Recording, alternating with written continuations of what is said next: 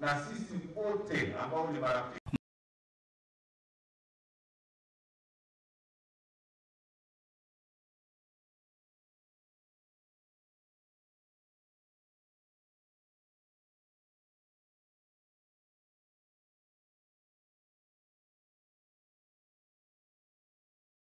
Injustices against the athletes, the females, and any other woman, injustices here in Kenya is actually a threat to all of us, the athletes and our sisters elsewhere in the world.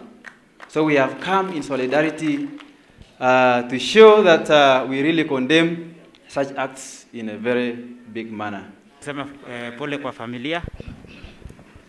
Na naweza sema tu pole kwa sababu Agnes amekuwa tumejuana naye for so long, na mimi sikuweza kupata tena uvumilivu sana kwa niliposikia kwamba amefanywa chenye alifanywa.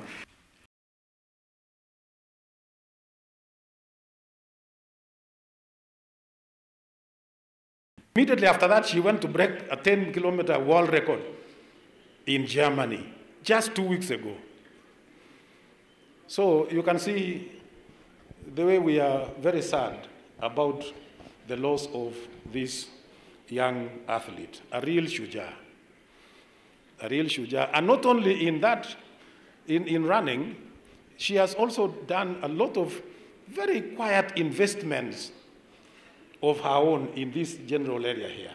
Ladies and gentlemen, we need to put our head together and see how we can improve the athletics, all sports, from the school, the primary, the secondary school, to all the colleges.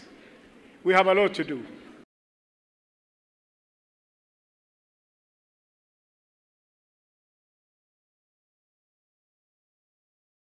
Law enforcement officers and whoever else can be of assistance, including leaders, to ensure that the family of Agnes, first of all, inherit what their daughter fought for when she was still alive.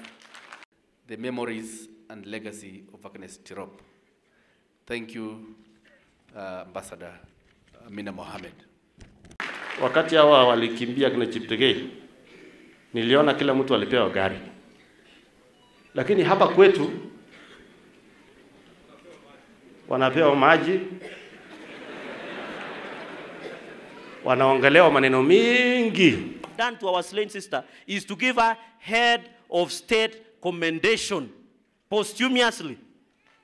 Hata jisikia serikali hata wajapea zawadi ile kama mtu ya Kiteri alipanga laini tu na kupiga kura akapewa head of state commendation.